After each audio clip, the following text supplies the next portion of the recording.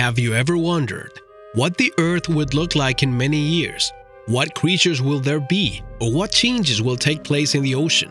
There is a theory that in 200 million years, the Earth will become a single supercontinent, and therefore, it will be formed by a single global ocean, being this the home in which terrifying species and animals will inhabit. The theory was developed by Scottish paleontologist Dougal Dixon, who explained that this supercontinent will be formed due to the movement of the tectonic plates and the union of all continents.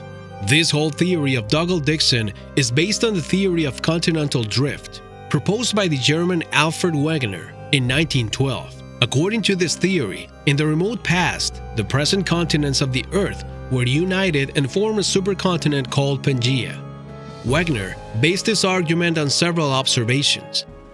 The main one was the shape of the continents and how they fit into each side of the Atlantic Ocean, especially South America and Africa. He also took as proof that, in the different continents, despite being separated, there were mountain ranges with the same age and types of rocks, proof, according to him, that they have been united. Other tests were the types of weather that prevailed on the continents many years ago, and which resemble each other, as well as the fact that they found fossils of the same species on different continents separated by oceans, which they could not have crossed. With all this data, Wegener affirmed that it was the slow and continuous displacement of the continental masses the reason why the supercontinent Pangaea separated, leaving the present shape of the continents. In his theory, Dixon assumes that, just as these continents were separated, in the distant future they will be reunited, forming a new supercontinent. This new land will suffer great changes, especially in the ecosystem, which will inevitably lead to the extinction of humankind. Domestic animals and large mammals will also become extinct. However, the change will give rise to a new evolutionary process, with new species emerging and becoming adapted. While the plagues and parasites that man has failed to eradicate will abound. But now, we are heading for the place least explored by man today, the ocean. What will happen to our ocean in the future? For the oceans, as all the continental masses are grouped into a single supercontinent, all the seas of the world will also form a single superocean.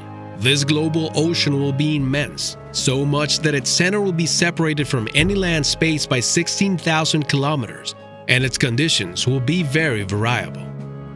In addition, as a result of the greenhouse gases that the planet has suffered for millions of years, it will be severely damaged. The blockage of sunlight caused by volcanic dust and acid rain produced by the gases will kill most of life in the surface waters. Only a few species that have managed to adapt and found refuge in the great depths will survive.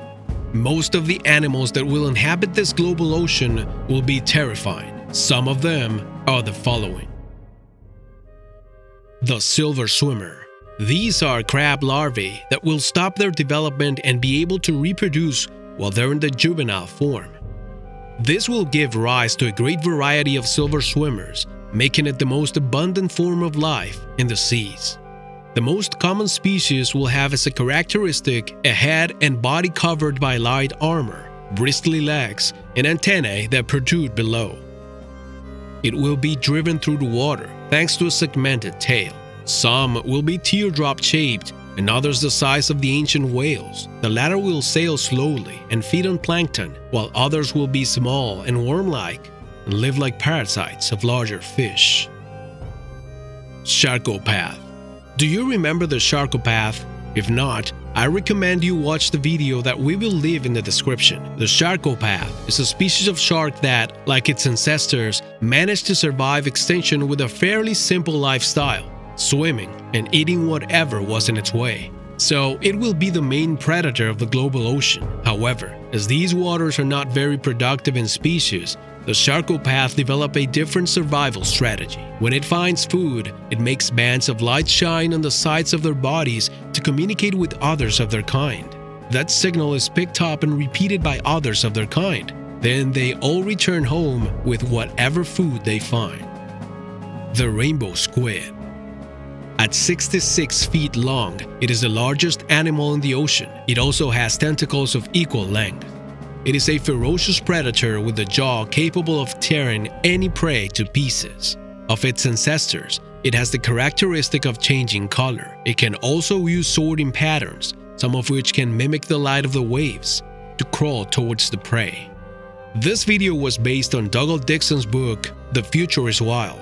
So, if you want to know more about this subject, I recommend you to check the book. The link is in the description of the video.